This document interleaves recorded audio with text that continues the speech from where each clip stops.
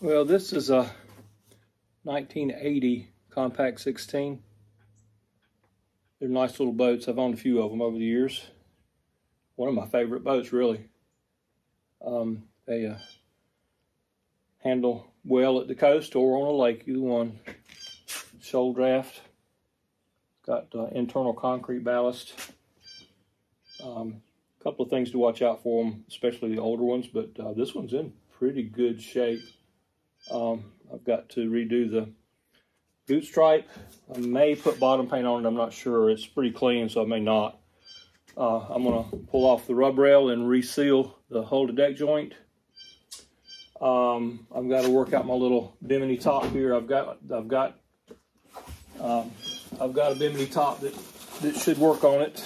I may have to do just a little bit of modification, but I think it'll work. I've got to get a new set of sails for it. The sails that are with it are rotten. They're original from 1980, and they were left in the boat, and a little bit of rainwater's got in over the years, and the boat hadn't been used in several years with the sails rolled up in the bow, so they've pretty much shot.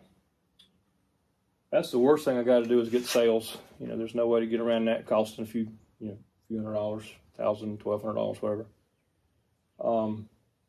But other than that, it's just a little bit of maintenance, and got to do a little bit of work on the trailer. These uprights that support the bunks are rusted out where they attach to the bunks. I'm going to pull the bunks off and recarpet them and replace those uprights, which is basically just like a 1 inch or 1 1/4 inch OD galvanized Schedule 40 pipe, which you can get at hardware store, so that's not a big deal. Probably put new tires on it, check bearings, repack bearings, whatever. The rig is good, mast and the boom. I've got some new running rigging for it. The standing rigging is good. It's actually been replaced before with one size up from what would have come from the factory. So that's good. I've already made a new marine plywood hatch board. And I've got it stained with teak stain and a few coats of varnish on it. It may put another couple of coats of varnish on it, but that's done. I've already took the cabin sole. They're notorious for the top of the concrete flaking up, and it only had like a single thin layer of glass cloth across it. And I've cut that out, cleaned up all of the crumbled up concrete on the very top, and got all that already redone and glassed back in with 1708 and epoxy resin. I did drill a hole in the bottom of the keel to drain out any water that was trapped in the keel, which is not unusual for there to be a little bit.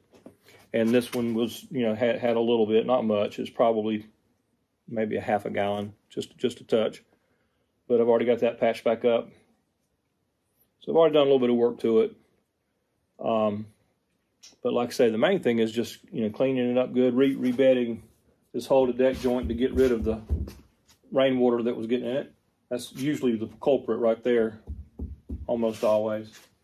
I'll probably rebed the mast step and, just check the deck hardware. I may rebed deck hardware, I'm not sure. Pretty much it. But at least it's in the shop, so it's a starting point. This will be my boat that I'll probably use up at Jordan Lake this spring and summer if I can get it turned around real quick. Maybe use it at the coast some, but primarily for right now, this one will just be for the local lake. And the name on it is Chickadee, which I kind of like. I'm going to leave that. It does have a hatch. in the front up here. A nice little hatch. That would have not been standard. That was added by somebody. Because I don't think they came with a hatch in '80. They may have had it as an option, but I don't think so. That hatch looks newer than that to me. Like it might have been added sometime in the last, 10 or 12 years. But it's kind of nice to have it. I've also got a screen hatch cover for up here, and then I've also got a screen that covers up the lazarette lid as well to get good ventilation through the boat. So between those screen hatches to keep the bugs out, and then that openable hatch up front, which I have the screen frame for that forward hatch, but the screen's rotted out of it, so I'm going to try to rescreen it. If not, I'm sure I can probably order one for it. But being that I've got the frame, I may be able to just, put some screen back in it. I'm not sure.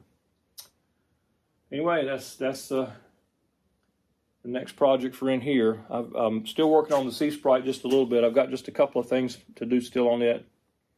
I've got a little bit of electrical wiring to do. That's the biggest thing still to do with that. It is 100% usable just like it is, except I need to redo some wiring and put in new bow lights, navigation lights.